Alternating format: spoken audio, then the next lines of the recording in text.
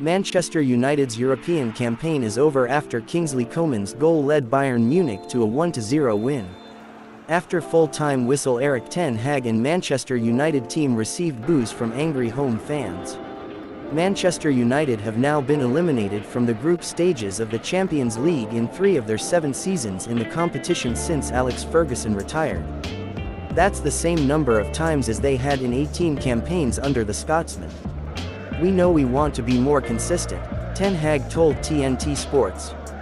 "Me, as the manager, I have to improve the team and the team's progress. I have to guide them and the players have to take the responsibility.